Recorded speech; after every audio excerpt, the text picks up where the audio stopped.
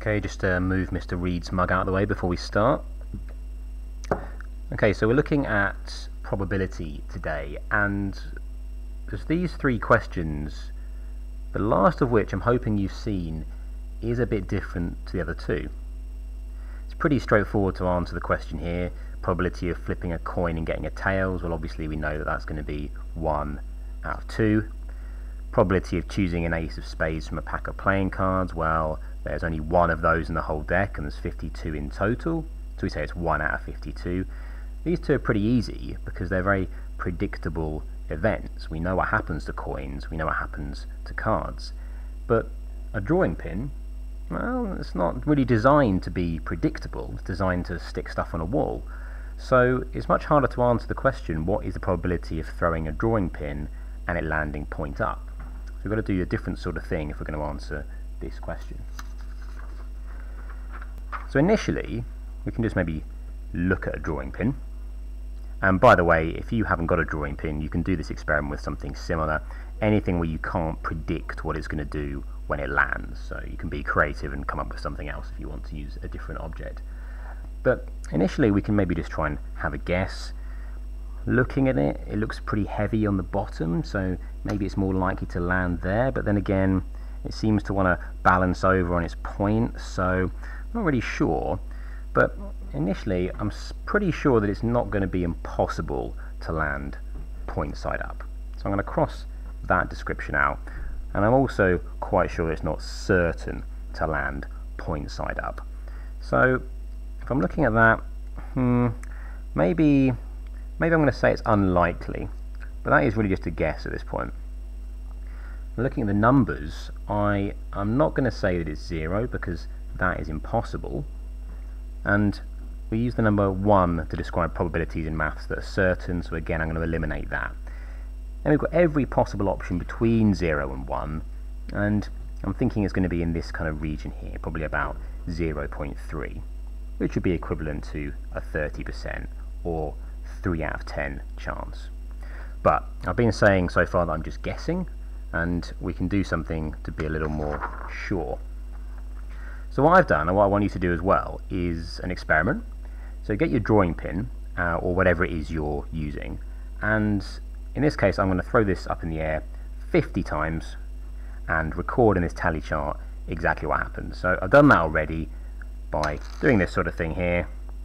Every time it lands, I decide to mark off on the chart what the result was, and here's what I've got. So 13 times it landed point up, and a lot more, 37 times it landed point down.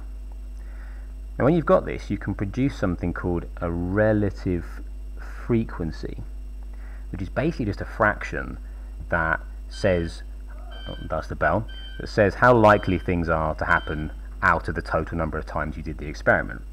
So in this case, point up, well, it was 13 times out of 50.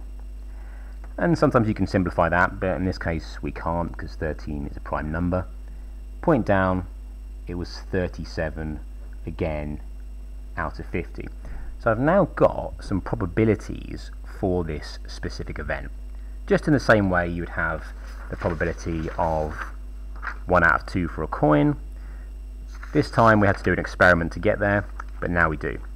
And this is called a relative frequency. So, I'm hoping you've made this note here. In general, relative frequency is the number of successes, which doesn't necessarily mean a good thing, it just means a thing that we're looking for. So if we're looking for how many times it lands point up, we will call that a success. Although in this case it's not really a good thing, because you don't want to stand on that, but we're going to call it a success because it's what we're trying to test. And that's out of the total number of trials, which just means the experiments. And it can be a fraction, decimal, or percentage. So you can use this to do predictions for what might happen if you continued doing your experiments.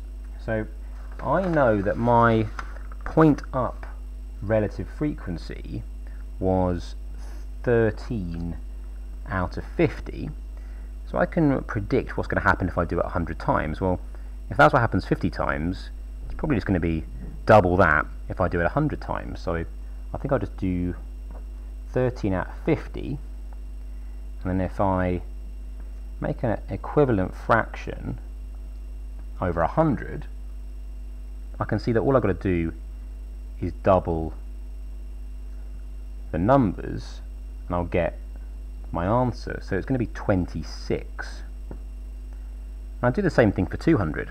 If I could just double that again, because if that's the 100, I'll double that again and I'll get my 200, which in this case is going to be 52. Now your numbers will be different because you've got a different drawing pin, different experiment, maybe a different object. 500 will be done in a similar way. I could just multiply this one by 5. This one is obviously more tricky, but if we set the same sort of equation up, if I know that it happened 13 out of 50 times, I just want to know how many times out of 732 it would happen. Well, if I'm trying to work out this unknown term here, all I've really got to do is multiply this by 732. So if I do that, I end up with this calculation here. Now I need my calculator out to actually do that, and that is exactly what I'm going to do. Oh, that's a poor quality calculator. This one looks a bit better.